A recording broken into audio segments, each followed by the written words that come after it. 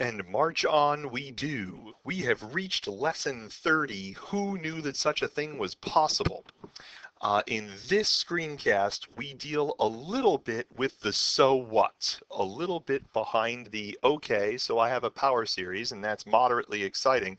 What do I do with that? So if I may,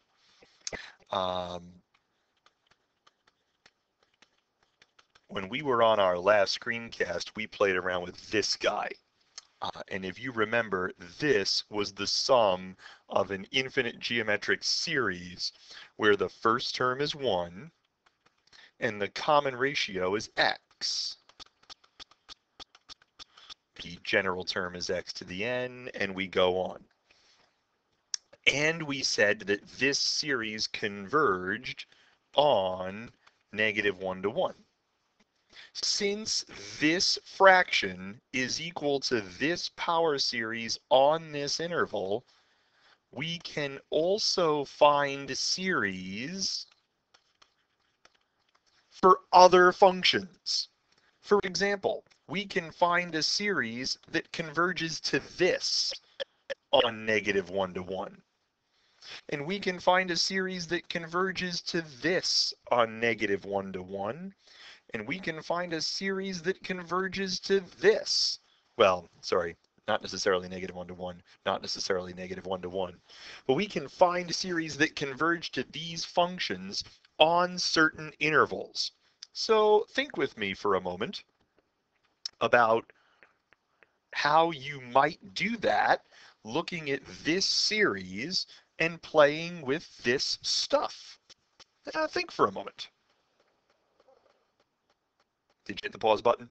Did you actually think about it? Are you just waiting for me to do it? Think about it. Okay, so some thoughts for me to share. This is the most obvious one because this just replaces x with 3x. So we're just going to replace all the x's up here with 3x's, and that's 1 plus 3x plus 3x squared plus, and so on.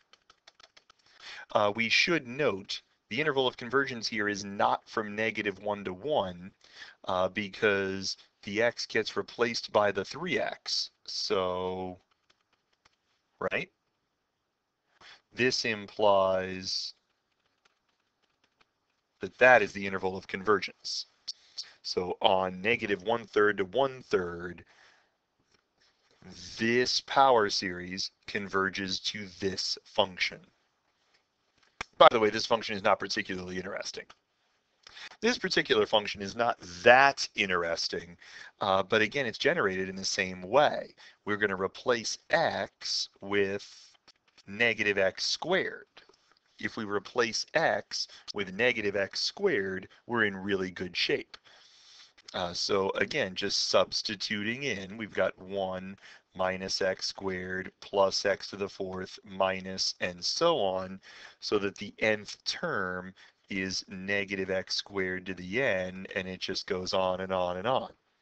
And you will find, for obvious reasons, that this converges on -1 to 1.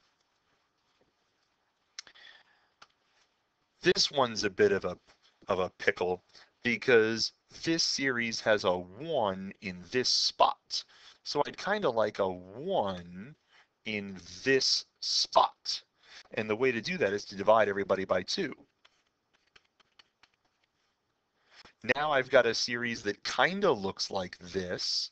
I'm going to look at this as a geometric series where the first term is 2 and the common ratio is x over 2.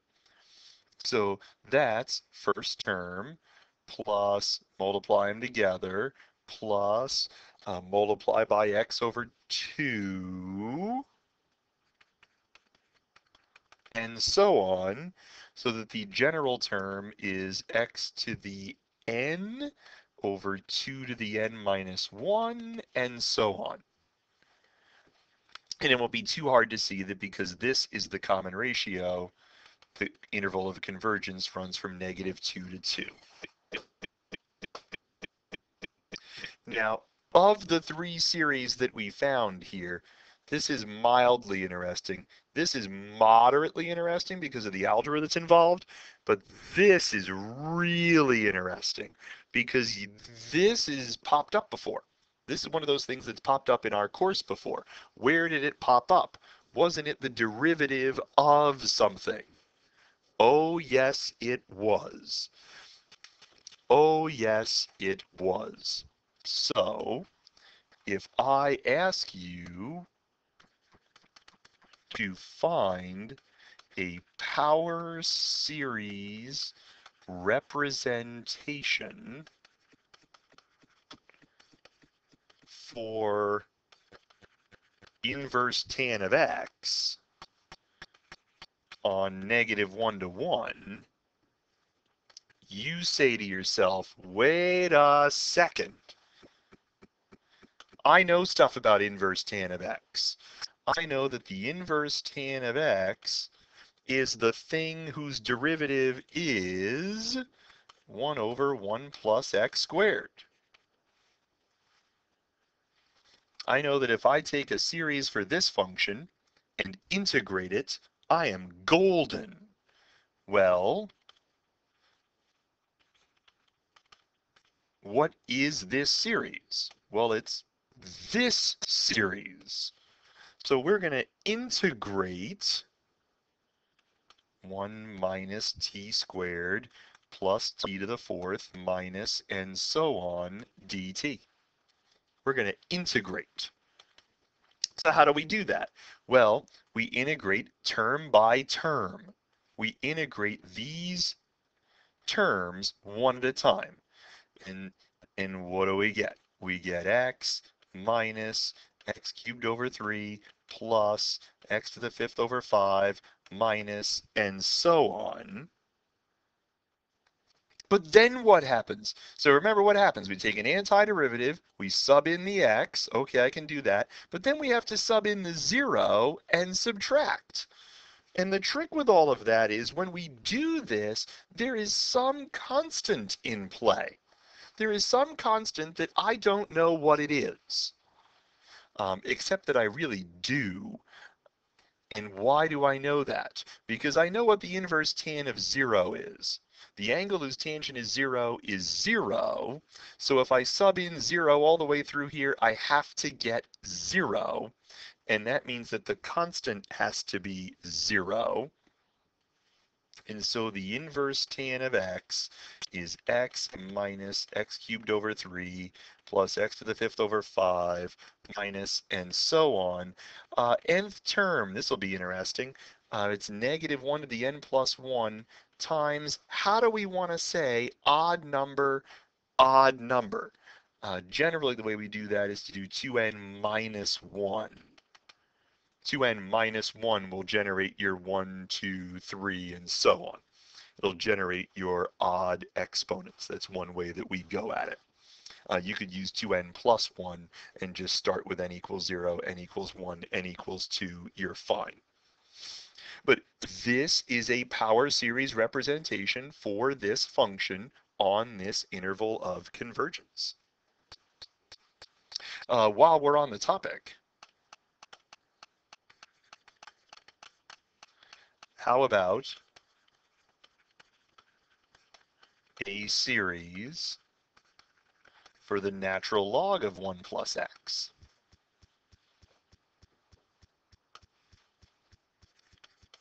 Well, I sort of have a series I know something about, right? I mean, the derivative of this is this. This is almost our given series, right? It's a geometric series where the first term is 1 and the common ratio is -x, right? This is our power series for 1 over 1 plus x.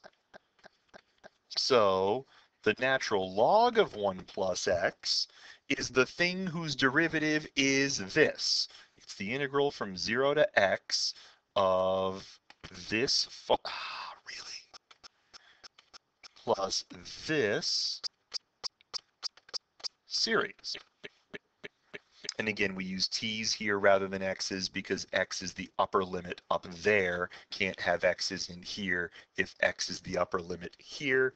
So what do? We're going to take an antiderivative term by term, sub in x, sub in 0, and subtract. Antiderivative term by term,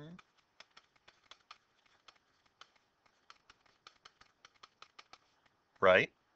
And there's some constant in the front that we don't know what that is. Really, the constant used to be in the back, but because this goes on and on forever, we put the constant in the front. So what do we know? We know that if we sub 0 in for x, we get natural log of 1, that's 0. So when we sub in 0 for x here, we have to get 0, which means that that constant is 0. So the natural log of 1 plus x is just x minus x squared over 2 plus x cubed over 3 minus x to the fourth over 4, and so on. And again, that only holds on negative 1 to 1. It only holds on the interval of convergence that was true for this series up here. Well, if you can integrate series, you can certainly differentiate series. Find a power series representation for 1 over 1 minus x squared on negative 1 to 1. Well, that's interesting. Interesting because if f of x is the series that we started with long time ago, guess what its derivative is? Go ahead, guess. You'll never guess. In a million years, you'll never guess. Right. So we know that 1 over 1 minus x is 1 plus x squared plus x cubed, and so on. So to take the derivative, we just take a derivative term by term. Derivative, derivative, derivative. Guess what all those terms look like? All those terms look like n x to the n minus 1, and it just keeps going. So in reality, we have one main series from which we can generate many series. And this is one of those lessons where you want to pick up this skill. You want to get good at recognizing that a series is familiar, and we can use that to do things. So that's all I've got for us. I don't really have an OYO to play with for you right now. Wait, hold on. Nope, I really don't. So we'll get together and talk about these when we gather next time. I look forward to seeing you.